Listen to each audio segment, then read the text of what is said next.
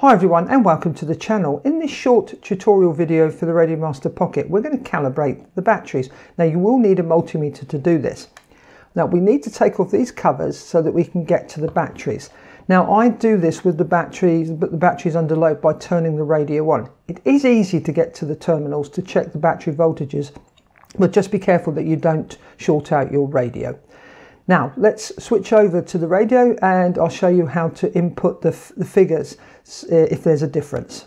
Now let's take a look at checking the battery calibration. So we're going to go to System, we're going to go back until we come to Hardware, and then we're going to scan down, scroll down,